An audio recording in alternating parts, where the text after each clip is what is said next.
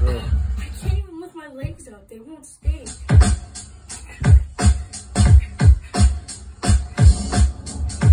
They won't stay. What are you doing? Put your legs in front.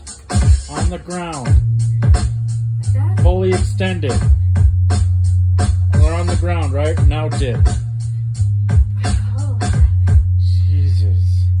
Individually wrapped, placed in neat little rows, becoming a piece of everything that grows. Some numbers are named to indicate you played the game. Came empty-handed and left the same. A soul is a soul, and a shell is a shell. The border in between is full of everything you felt. Some cling to a cost because they're tired and lost. They leave it up to the weather to measure the cost. And every time I look within, I recognize the darkness.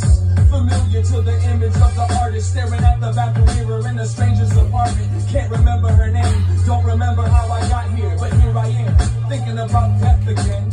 Humbles out the stress, helps the breath get in. I need to check my friends, as well as my next of kin, to let them all know I'll love them all until the end. When the soul begins to reap, I think she'll know me from the sleep. I keep caught in the corner of my bloodshot eyes, and if she has the nerve to let me dump a couple last words, I'ma turn to the earth and scream, love your life, love your life.